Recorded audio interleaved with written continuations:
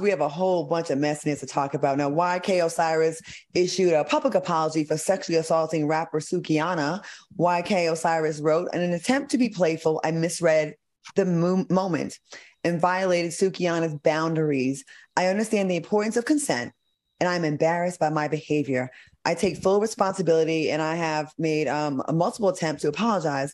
I have the utmost admiration for Sukihana, and it was never my intent to disrespect her.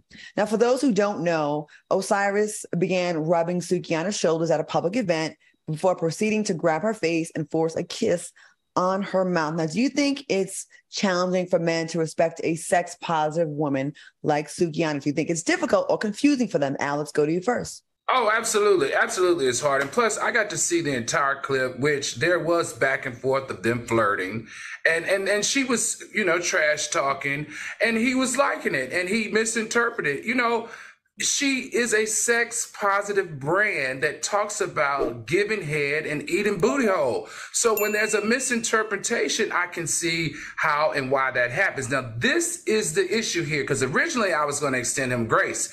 But when, today, one of his old assistants has come forward and has an alleged former employee of his, a female, has alleged and exposed her personal experience with his sexual misconduct with her. Not to mention, this has also brought back up that 2019 sexual assault, or that, not sexual assault, the assault on his girlfriend, which, obviously was dropped in 2021. So I'm just saying, these are the facts only. You guys can determine what you feel about it.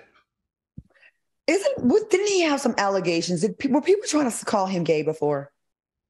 Do y'all remember that? I'm 40, child. I don't know nothing about it. And the only reason I do, Claudia. I remember something about that. It got me thinking, and it's all alleged. I was wondering if because of that is sometimes people overcompensate with what they deem masculine and sexually aggressive with women to how they think straight men should behave. Not saying he is. I don't really know anything about his sexuality, but I was just wondering. It just made me think about that. I don't know. It just kind of crossed my mind like, Q, what do you think about this? You know what? I find it in my heart to extend grace in this situation. I'm not going to do that song and dance with his past. If we can overlook the things that Chris Brown does and constantly scream, leave him alone, that's in his past.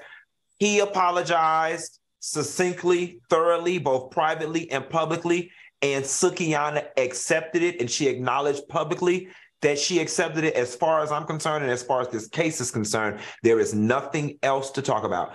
I and you can't be more upset about the situation than the person it happened to. I think he learned his lesson. I think the people watching may have learned, and I hope moving forward that this young man conducts himself in a manner that's fitting of a man and an entertainer.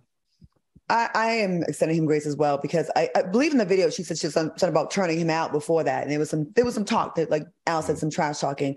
And I will say, outside of this, I've always seen him he seemed like he's a nice guy that kind of gets picked on a lot. Mm-hmm. That's what I got from him.